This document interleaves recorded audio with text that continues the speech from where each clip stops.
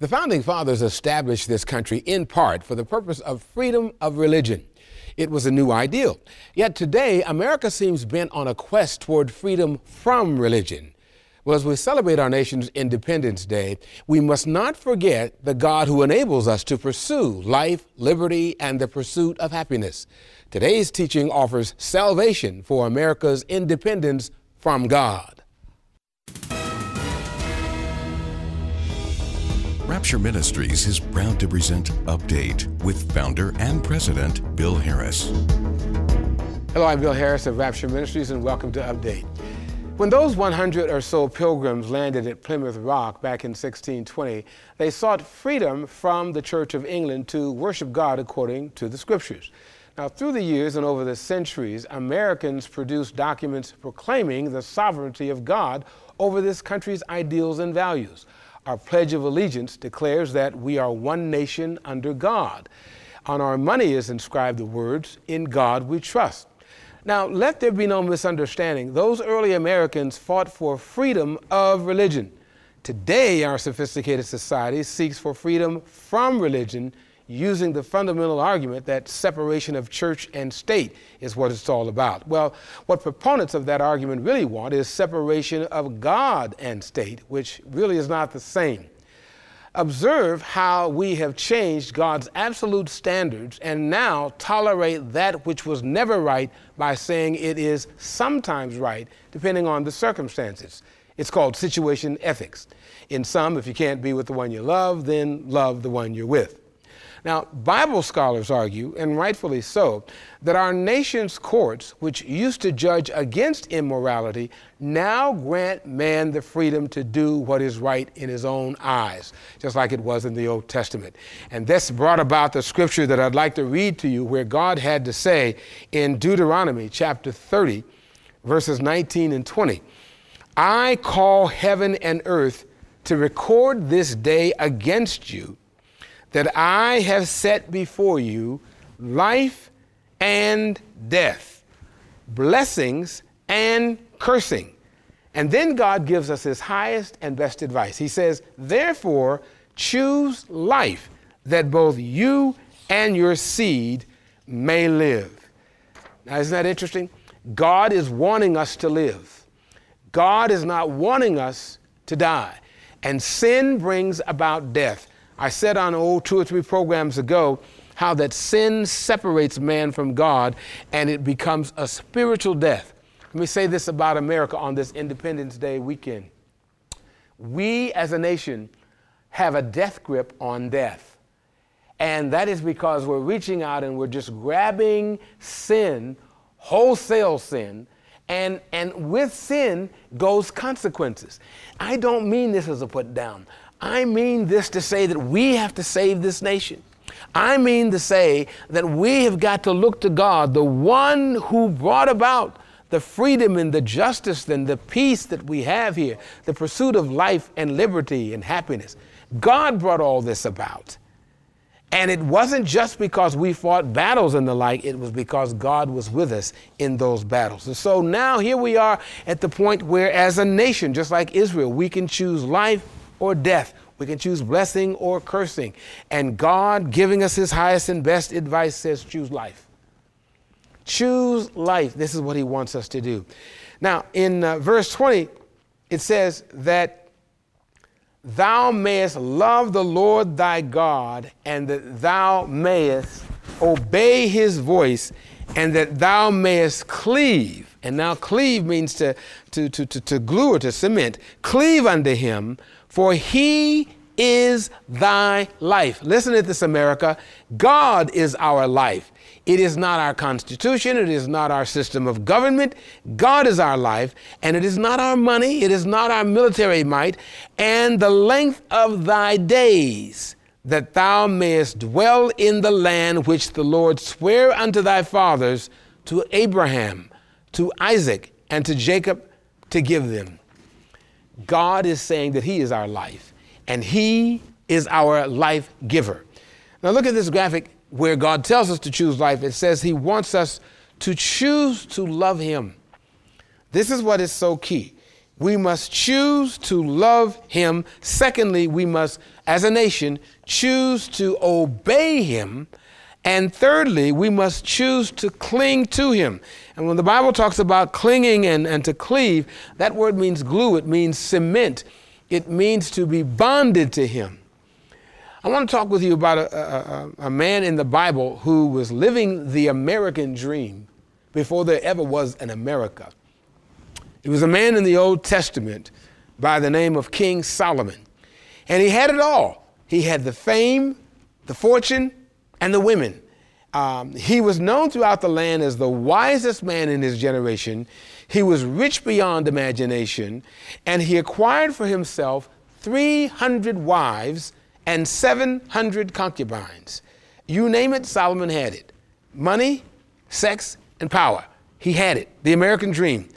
To give him modern day perspective, one Christian psychologist referred to Solomon as having the brilliance of Albert Einstein and the fortune of John D. Rockefeller and the lavish lifestyle of Playboy publisher Hugh Hefner.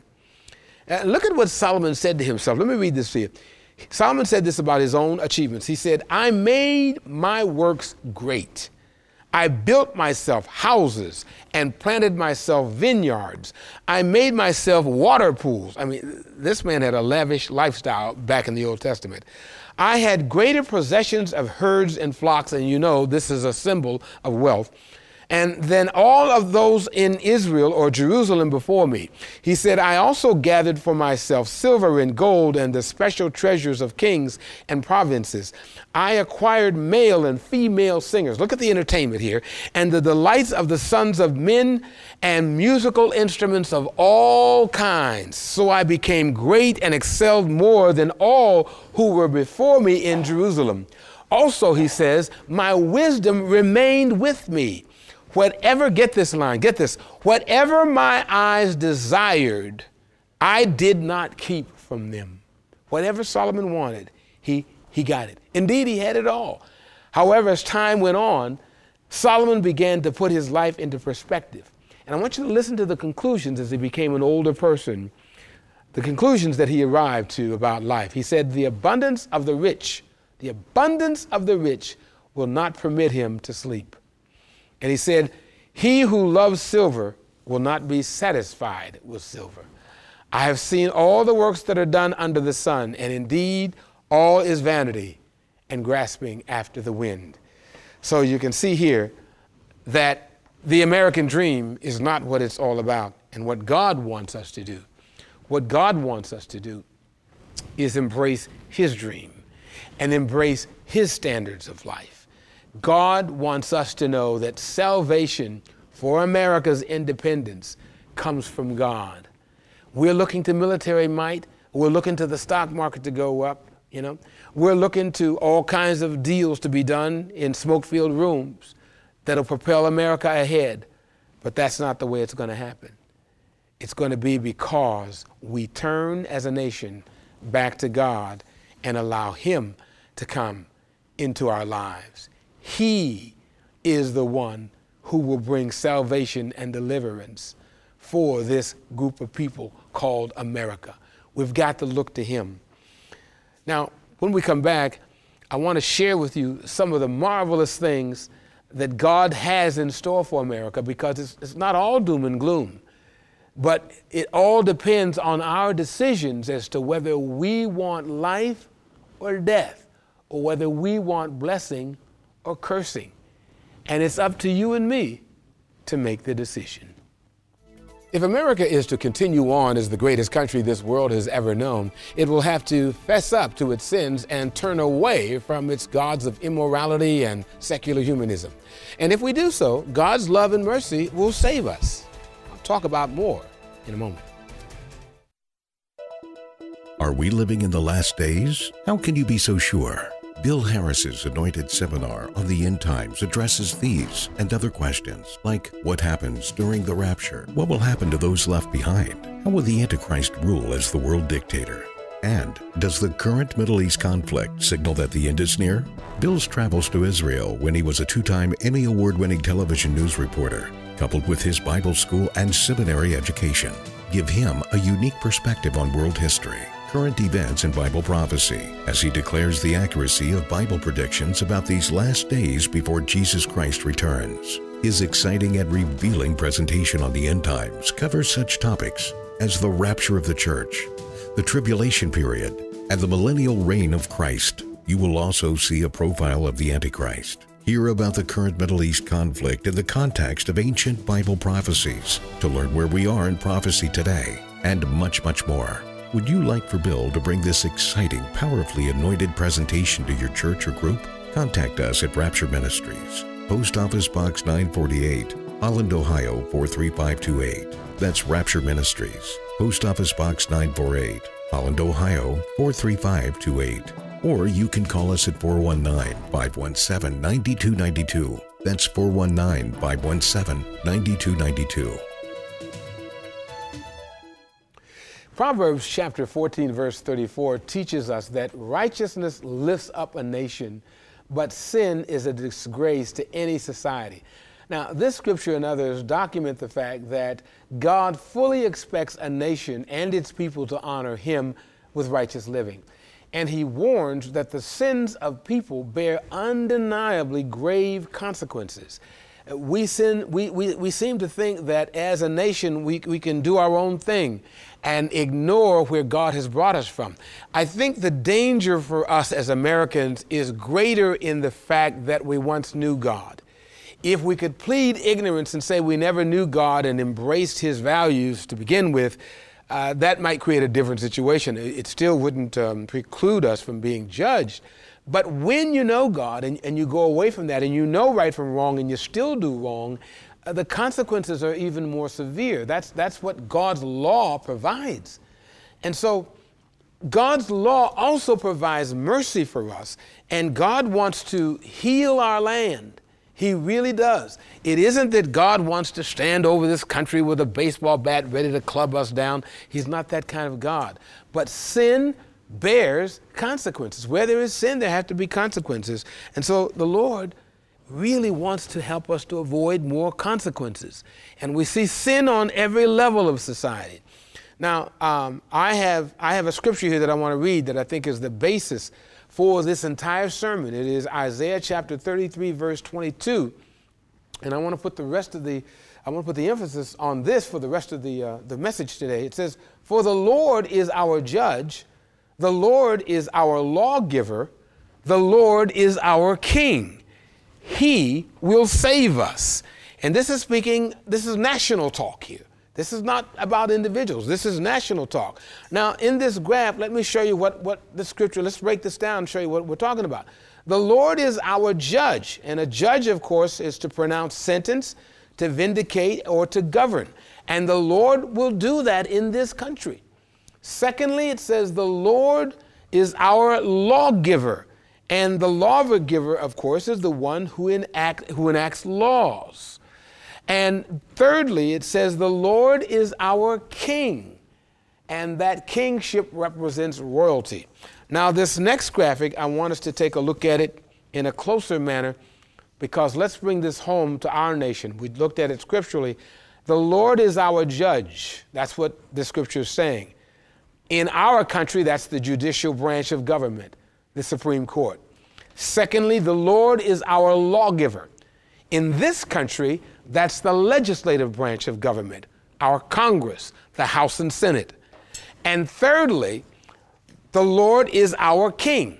In this country, we don't have a king, but we have a president. So that is the executive branch of government for us. Now, and then the concluding part is he will save us. That's the bottom line. He will save us. But this only happens if we turn to him. You know, it's not that we could expect a theocracy that is, because when the Lord comes back, he will set up his own theocracy, and that's the government that will be ruled by God himself. But in the government that we have in existence now, God wants to enter into that. The Bible says the king's heart is in the hand of the Lord. And God wants to rule through the leaders of any society, of any country. God wants to rule so that his values and his value system are permeating throughout that society for the betterment of the people. And on this Independence Day, what I see happening, as I mentioned in the first segment, is America has a death grip on death. Because sin brings about death. And in this case, I don't mean the physical death per se. There are a lot of physical deaths as a result of sin. But death meaning separation from God. That's one definition of death. Separation from God. Now this thing about separation of between church and state, which is really tantamount to separation of God and state because we don't want God. That separation is what leads to death. And America is reaching out and grabbing death. We have a death grip on death because of sin running rampant in this country. And now we're compromising and we're saying that which used to be never right is sometimes right, whatever the circumstances may happen to be. And again, that's situation ethics. And so we've got to honor God and his word and let our yea be yea and our nay be nay. God offers salvation for this nation. He offers salvation for this nation. And it's greater than the independence that we like to talk about. Yes, we have the greater independence from the old days of the country of England. But now our independence is being compromised simply because we're losing God's values. And those things that become the founding pillars of our country are being washed away from shore to shore. And because they're being washed away and ungodly things are happening in this earth, we can't get away with that. You can't get away with making marijuana legal and selling it as a recreational drug. You can't get away with that. You know, marijuana is not nature's way of saying hi. You can't get away with it. You can't get away with killing unborn babies in the womb and the mother saying, well, it's her body, because there's another body inside there that God has brought forth. She may have figured it was a mistake and wants to get rid of it, but that's not the way God is looking at it. And we've ultimately got to look at it God's way, not our way. And so it's more than political. And I want to stop to say it's more than political in terms of Democrats versus Republicans, because there's political corruption on both sides of the political aisle. And if we are looking to one party over the other for answers and for redemption and salvation, it's not going to come that way. We're going to be disappointed because both parties are of the strength and the arm of man, not the arm of God. And so we have to really understand that it is God who wants to rule in the hearts of men and wants to bring about justice in our society, and who really wants to bring about life where there is death. We can't go about saying that it's okay for a man to marry a man and a woman to marry a woman and say there have to be rights to allow this and there have to be rights to allow it to be taught to our children in school when we know that it is against God's order. Now, if an individual wants to live that lifestyle, they have the right to choose that lifestyle, because God says, I put before you life and death, blessing and cursing. You make the decision. You make the choice. If an individual wants to live that way, that is up to them. And they should not be discriminated against because they choose to live in sin. If that's homosexuality or whatever you want to call it. But when we want to fashion it into national law and make it a part of the agenda of an entire nation, then God has something to say about that. You see? Because now we're pushing our next generation into this. And they will come up believing that this is natural and that it is normal. That the same thing with killing unborn babies, that it is natural and normal. Marijuana for recreational use, that it is natural and normal. And I'm just mentioning, I'm just highlighting three of the major sins that we always talk about in this nation. Certainly there are others. I mean, look at gambling. I mean, the casinos across this country are all over the place. And we cannot exist as a strong nation having known God and then reduce ourselves to do that which we know that is wrong and calling it right, and expect that we're going to exist as a country. Same with fornication and adultery. You cannot lie down in the bed and between the sheets with sin all night and get up the next morning expecting to be clean. It can't happen. We have to know that God has a better way for us. And it's not political. It's not politics. That's not the answer. Yes, Christians need to permeate the political society on both sides of the political aisle, but the answer is not politics. The answer is God and a righteous lifestyle in Him. And the answer is for ministers of the gospel laying down their political gauntlets, whether they be Republican or a Democrat, and going after the purity of God's word to save this country. Because the Democrats are not going to do it, and the Republicans are not going to do it, and the independents are not going to do it. You have to have changed hearts and changed minds. And you have to have God in the forefront, not the political agenda. And God will save the country in a day when we can do that. And He has told us on many occasions that if we would honor Him as a nation and as a country, He will honor us.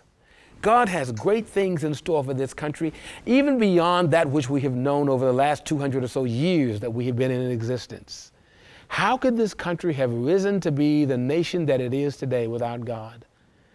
How could it have done so without the acknowledgement of God that we have had? This is what has made this country great. Despite all of its attendant problems, whether it be problems of race, whether it be problems of division between denominations, whatever those issues may be, we have risen to be a great country. But if we allow sin to continue to abound, we're going to see the washing away of everything that makes this country great. And it doesn't have to be that way. I want to leave you with that thought. It doesn't have to be this way, because God has a better way for this country, and He has a better way for the individuals in this country. You know, Jesus gave us what He called the 2 greatest commandments. Over and above the 10 commandments that were given to Moses by God, Jesus said that if we are to love the Lord our God with all of our heart, mind, soul, and body and strength, and we are to love our neighbor as ourselves. And on these 2 commandments, He said, hang the law and the prophets. These are the greatest 2 commandments. And if we as a country and nation could have revival to permeate our society so that the love of God and the love for each other could permeate our society, love God, love your fellow man, we would see changes in this country in a day. You know, taking prayer out of schools is another area that we have seen that has been replaced by all of the violence in our schools these days. I can remember when you could be expelled from school for just smoking regular cigarettes on the campus. I can remember when you could be expelled from school for throwing a spitball across the room. But now they're going to school with guns, and they have to go through metal detectors just to get into the classroom. And we're talking about, we want to take prayer out of schools, and here come the guns, and here come the drugs. We need to think common sense here and think about what's happening in this country and note the fact that it doesn't have to be. This is a great country. This is not some second-rate country. People are not jumping in boats trying to get to the shores of other nations. They're jumping in boats trying to get to this country because of how great it is.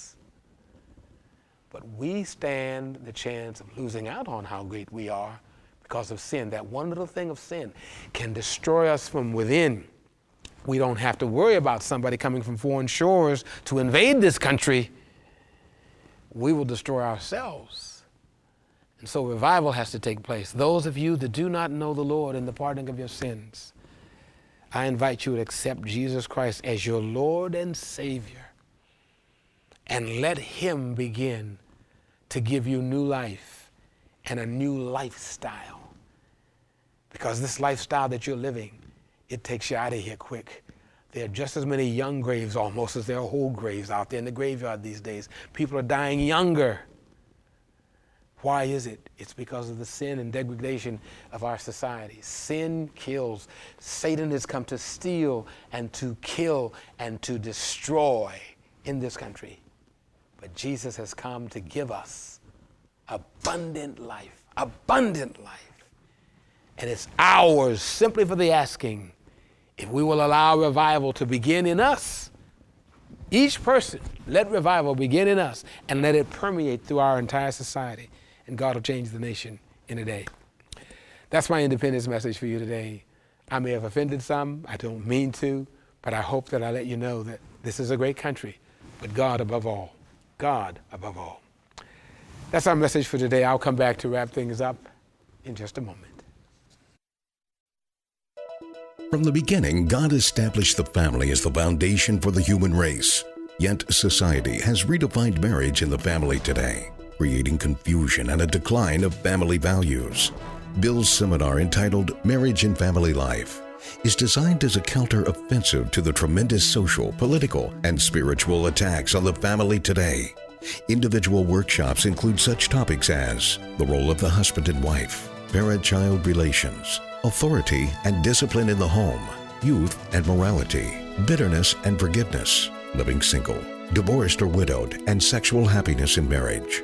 Bill has presented this seminar in numerous settings, including churches, retreats, conferences, Sunday school meetings. He has also been an advocate for the family in testimony before the White House Conference on Families and the White House Conference on a Drug-Free America. Would you like for Bill to bring this exciting, powerfully anointed presentation to your church or group? Contact us at Rapture Ministries, Post Office Box 948, Holland, Ohio, 43528. That's Rapture Ministries, Post Office Box 948, Holland, Ohio, 43528. Or you can call us at 419-517-9292. That's 419-517-9292.